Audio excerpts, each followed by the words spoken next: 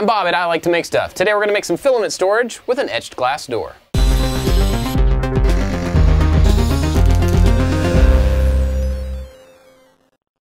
Given the number of 3D printers that I've got and the amount of printing that we do, we have a whole lot of filament of all different types. Now some of it lives up here on the top. We've got a shelf down there. We've got a shelf over here that's kind of hard to get to. And so to try to consolidate and organize some of that, we're going to make a shelf that goes on the wall. And this is also going to serve another purpose. This cabinet is going to be able to control the humidity and temperature of certain rolls of filament. For some of these that we use, that doesn't matter, but certain things like nylon, that's a pretty big deal. So we're going to start by building a cabinet.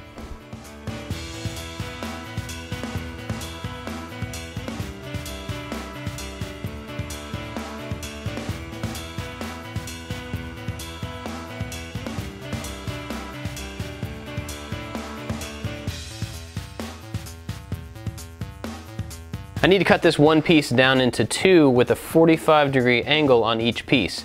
So I've got the center point with the 45-degree, and then on the miter sled, I'm going to set it to 45 degrees as well. Push it up against this sled, and then line up my mark with the blade and cut it that way.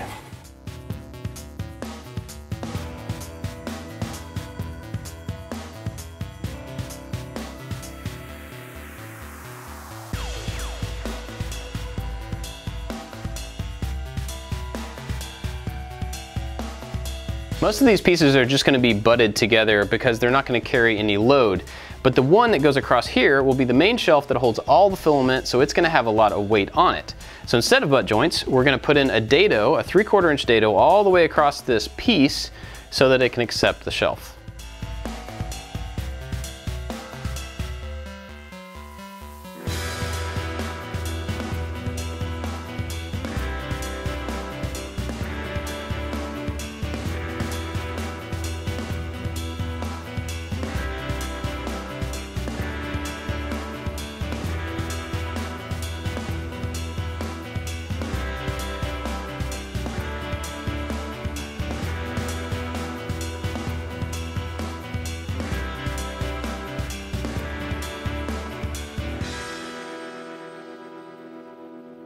This is how all the pieces fit together. It's pretty simple. This shelf goes into that dado that we cut, and then all these other pieces are just going to be glued and brad nailed together. Let's get this done, then we'll work on adding some of the special features.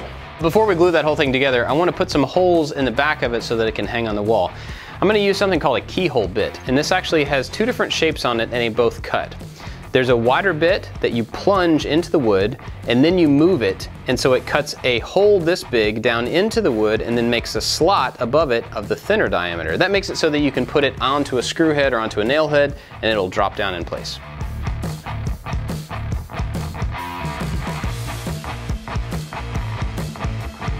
I've got that keyhole bit put in this plunge router so I can plunge it down and then push it forward to make the slot.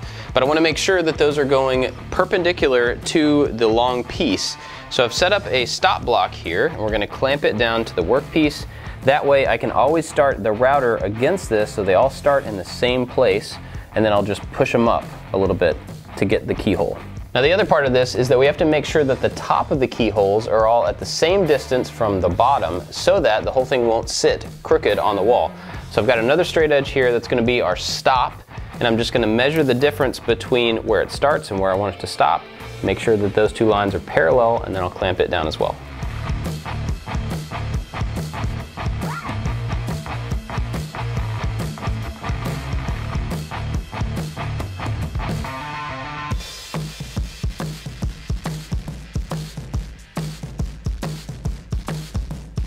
Now we're just going to glue these pieces together and use some brad nails to hold them in place. Otherwise I would just clamp it up, but by using the brad nails we can move on and continue to work on this thing.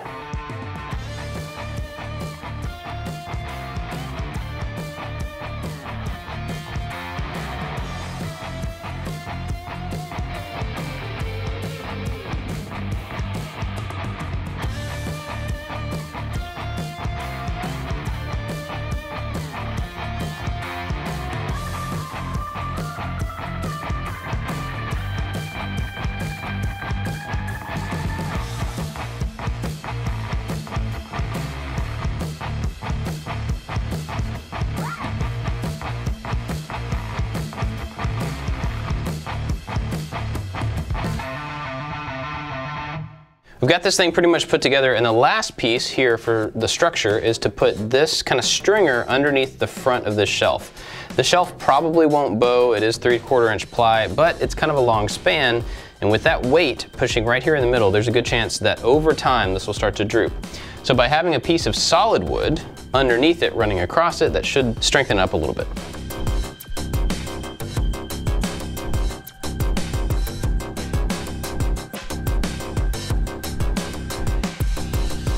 Now all of this exposed plywood could be covered with edge banding, but a lot of this up here is going to be covered with the door frame that's going to go on here. That'll be solid wood.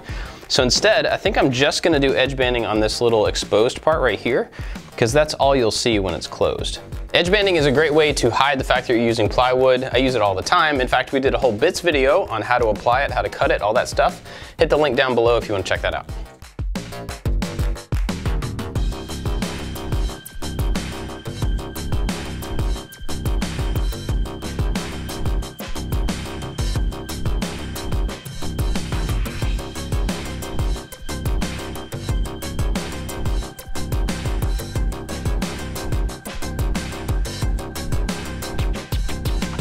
I got all the edge banding put on, and I ended up just going ahead to cover all the surfaces because it looked better.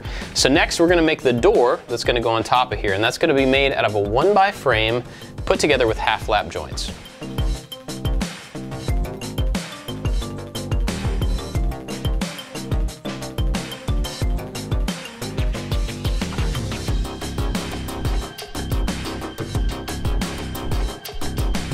One of the cool things about using a half lap for a frame is that you can cut all 4 pieces to the full dimensions of your frame. You don't have to have 2 sides that are shorter.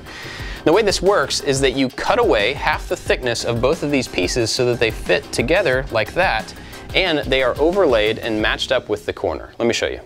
I'm working with 2 different thicknesses of pieces. If you had the same thickness for the whole frame, this would actually be even easier. But basically, I need to cut away this thickness from this piece.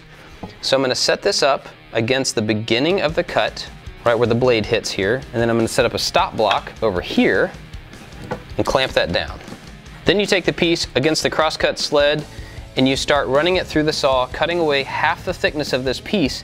Then you move it over and over and over until it hits the stop block. Then you've got that other piece notched out of the bottom of this one. And just to double check, I've got this marked at half thickness of the material, and I'm going to lay that down against the teeth, and you can see where it's going to cut. So the blade's in the right position. Let's cut it.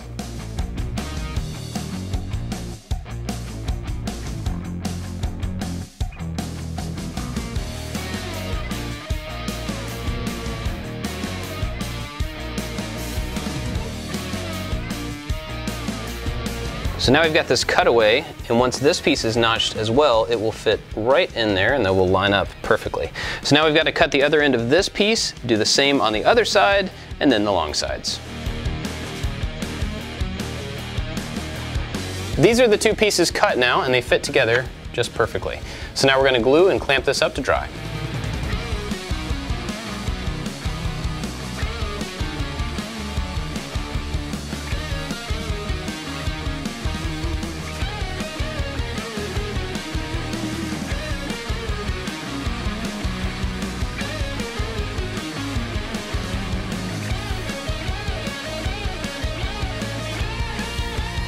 The glue is all dried on that frame, so now we're ready to start working on putting in the glass. This glass was cut at Lowe's, but unfortunately we're going to have to knock it down a little bit smaller to fit in the door. But even to place this in the door, we first have to make a rabbet for it to sit in. To make an inset in the door for the glass to sit down in, we're going to use a rabbeting bit and a router. It's got a little bearing on it that will ride on the inside edge of the frame and then just cut out a little shelf all the way around.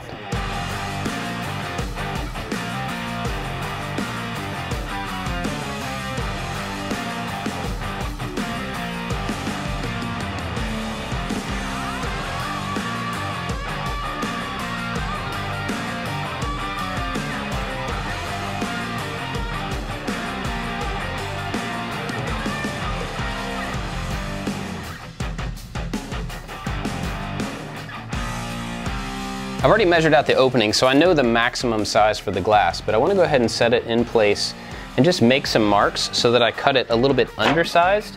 That way there'll be a little bit of wiggle room in both directions. And to break this glass, I'm going to use a scoring tool. It has a little wheel on it, and you just score along the mark that you want, and then you crack it from that score. I'm also going to add a little bit of WD-40 to the surface just to help that score.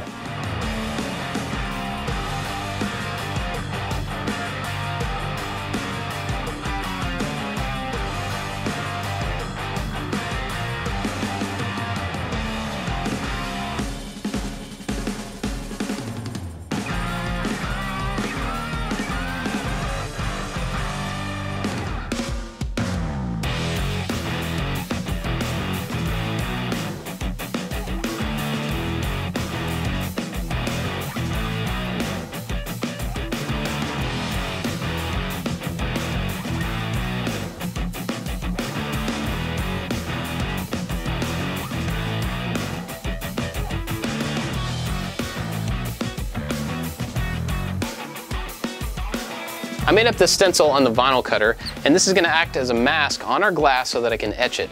I didn't go over this process super detailed because we have a bits video that covers how to do this entire thing. We'll put a link to that if you want to check it out.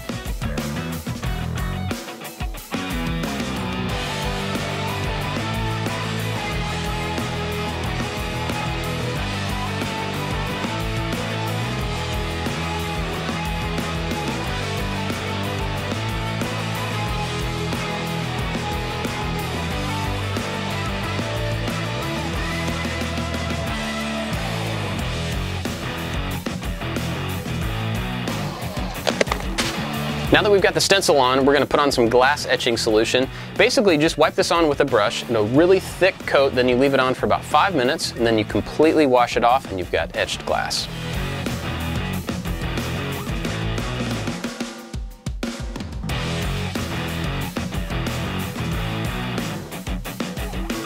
I've got this completely covered pretty evenly, so now we're going to wait about 5 minutes and then take it out and just hose it all off.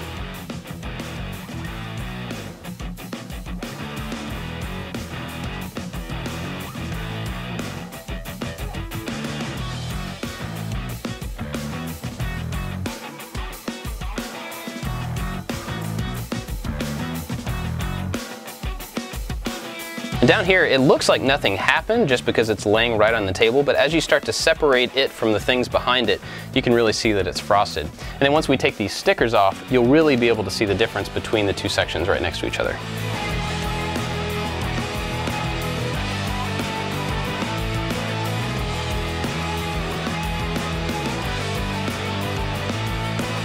All right, now that we've got the last one off, it's time to go put this in the door, but before we can put it in the frame, we have to put on the hinges. We've got these hinges to put the door onto the cabinet. These are full overlay hinges, so this part will be in the back of the door, this part will be in the case. And we're gonna use these 2 jigs to make the correct holes for this. This is a shelf pin jig, but it turns out that these holes are actually the right spacing for the holes on the hinge.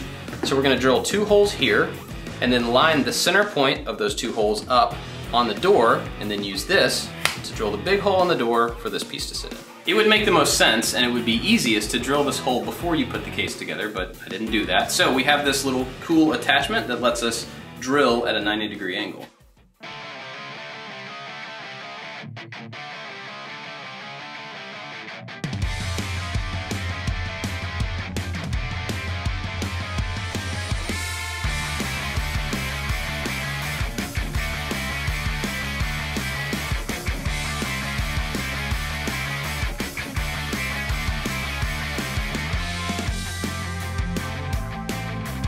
So we accidentally used the wrong bit for this. I actually grabbed the bit from the back of the shelf pin jig, and it's way too big for the screws. So we're going to take these little slivers of bamboo, stick these in there, and then drive in some screws.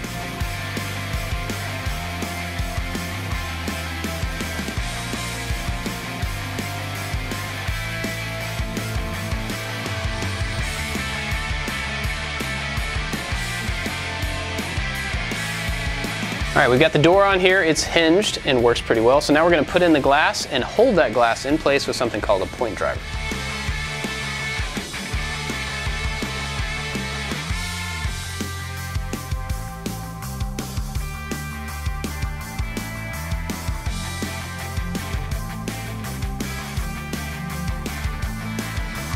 Now we've got this door finished, and we're going to put in a few more things into this box. This is a dehumidifying bar. This is made to go in a gun safe, and it keeps the relative humidity inside an area lower. To check that, we've got this little insert that will show us the humidity and the temperature. We're going to drill a hole and stick this in the side. And we're also going to drill a couple of vent holes in the top corner and in the bottom corner. And hopefully with this heat source on the inside, it will create a convection current to pull in some new air and push out some old air that has the humidity in it. So let's get some holes drilled and all this stuff installed.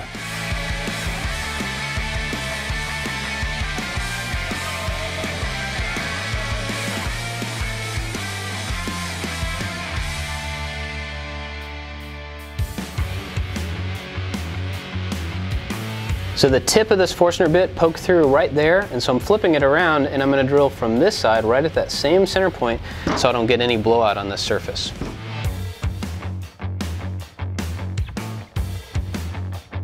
We've got a bunch of excess cord here from that heating rod, and luckily it came with this type of a plug where you can just cut the cable off, lay it in there, and then when you slide over this top, it holds it all together, and it's a quick and easy way to shorten a cord.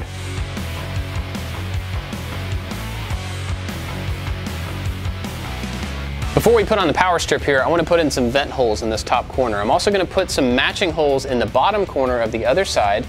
The idea is to pull some air through the box to get some circulation, and a convection current from the heat on the inside will take some of the moisture out. Now, I don't know if it's actually going to do anything, but I also don't think it's going to hurt to have some vent holes.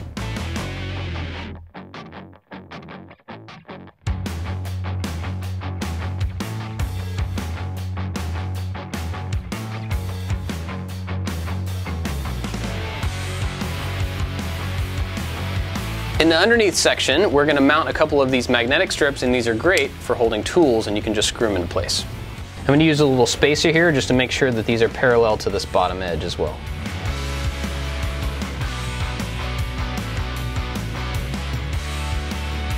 When we modeled up these little carriers, these hold a couple of bearings, and we're going to put 2 of these like this, and then a roll of filament can sit on top of them so that it can roll freely within this. And that's so that we can drill a hole right about here and feed a piece of filament through this bottom area down into a printer. We'll probably set a couple of these up so we can have a couple of feeds coming through, but really you could print out as many of these as you wanted and run them all the way the length of the cabinet. We're going to mount this power strip here on the side as well, so we can plug this and all the other tools into it, but unfortunately the keyholes are the wrong direction of how I actually want it to hang, so we're going to use this high stick tape to hold it in place, and if we ever need to come back and glue it, we can always do that later.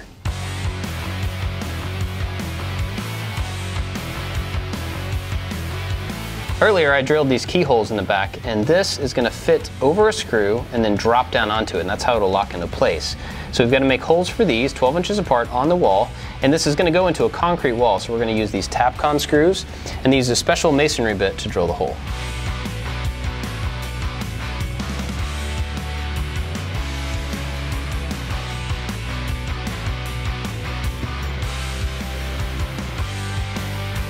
Now that we've got this mounted on the wall, we can put in these rollers. And these are going to go underneath a couple of the spools so that they can spin freely on these bearings within the cabinet. Now, one thing we didn't really think about that would make this a little bit better is putting some sort of a gas strut on these sides to hold this open. Right now it's going to close. Unfortunately, in this frame, we didn't leave enough room right here to attach that strut, but in the plans we have available for this, we will get that corrected. Now, to get these mounted in place, I'm going to use some stickers, which are available on our store, as a spacer just to get it off of the wall. And then I'm going to line it up with the front edge here that I've marked with the combination square so I know where it goes. I'm going to screw this down into the wood, but first, to hold it in place, I'm going to use some CA glue.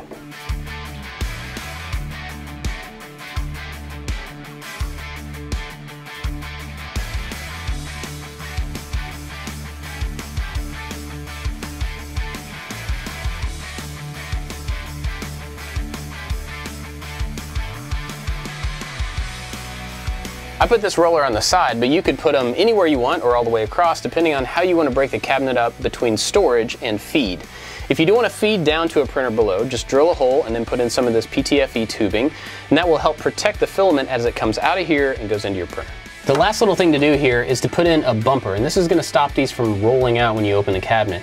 I'm spacing it so that they are far enough away from the heat source in the back. I don't want it too close, I don't want it to touch. And by keeping this line up here all the way across, we can also use it to line up the bearings as we add them in different locations.